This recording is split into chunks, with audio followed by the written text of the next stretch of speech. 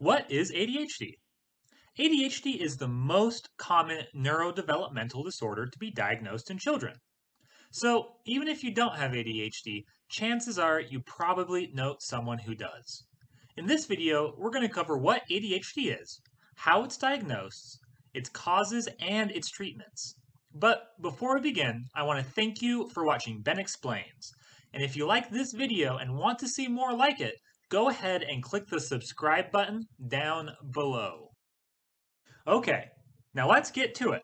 ADHD, or Attention Deficit Hyperactivity Disorder, is a neurodevelopmental disorder and is not considered a learning disability, a mental illness, or a behavioral disorder. ADHD impacts parts of the brain that help us plan, focus, and execute tasks. Common symptoms of ADHD include trouble paying attention, controlling impulsive behaviors, and general overactivity. And while these symptoms may just seem like regular personality traits in children, those with ADHD have more extreme symptoms than those without ADHD, don't grow out of them, and the symptoms often cause distress at home, school, or with friends.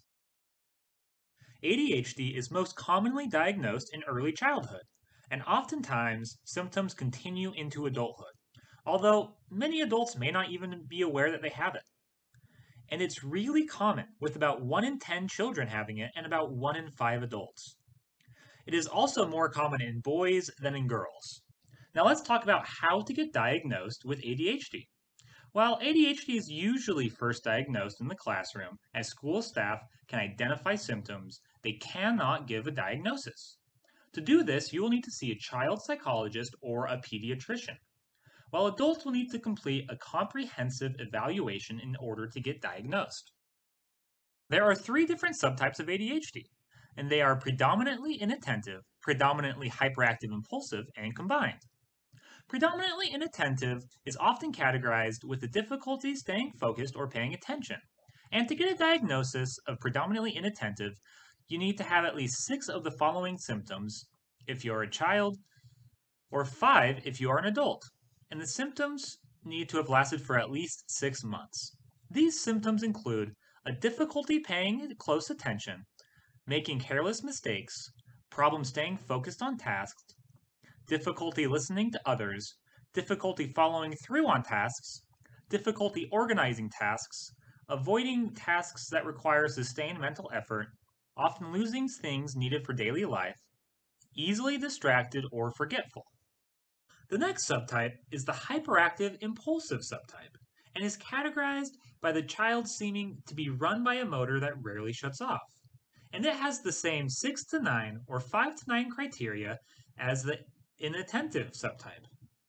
But the symptoms include being fidgety, inability to stay seated, runs or climbs when inappropriate, unable to play quietly, always on the go, talks too much, blurts out answers before the question is finished, difficulty waiting their turn, or interrupting others. And the last subtype is combined, which, as you probably guessed, is just a combination of the other 2 subtypes. And it is also important to note that it is common for individuals to move from one subtype to another subtype as they move through stages of life. Now let's go over treatments for ADHD.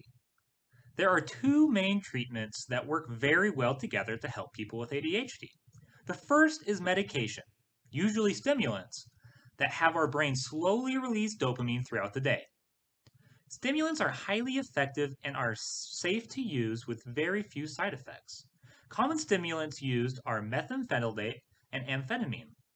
There are also non-stimulant options for people who don't see effects on stimulants. The other treatment is behavior therapy, which aims to teach children with ADHD skills to cope with their ADHD.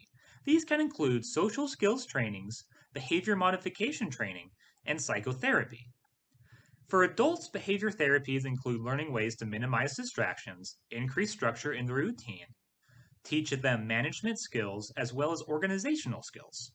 For students, there are several interventions that can help children with extreme ADHD. These could involve being enrolled in special education classes or getting a 504 plan to get accommodations such as a modified curriculum, receiving alternative teaching techniques, getting a change in classroom setup, and receiving social skills instruction.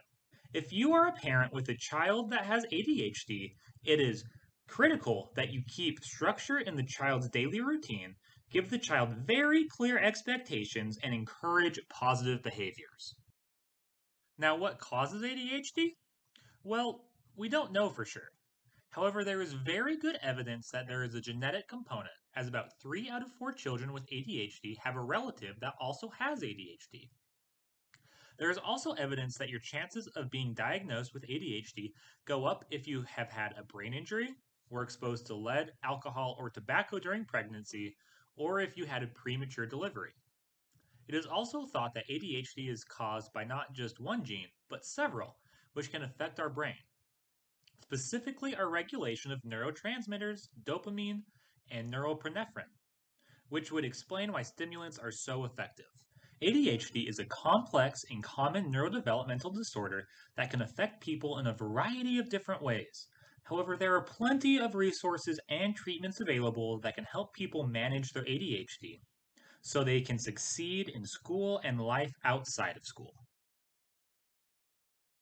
Thanks again for watching Ben Explains. If you liked this video, remember to give it a thumbs up.